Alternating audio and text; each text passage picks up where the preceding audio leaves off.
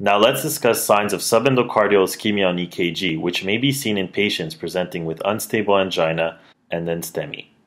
Both unstable angina and NTSEMI may have changes on EKG. However, by definition, unstable angina will have negative biomarkers such as CK-MB or troponins, whereas NTSEMI will have positive biomarkers.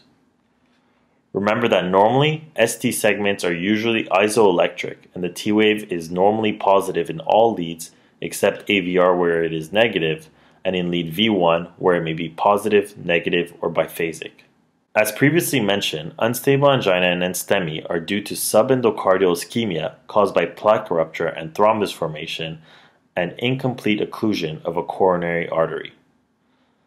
The subsequent subendocardial ischemia will only affect the repolarization period and may manifest on an EKG as ST segment and/or T wave changes. The changes which will commonly be seen are hyperacute T waves or peaked T waves, T wave flattening, T wave inversion, and/or ST segment depression.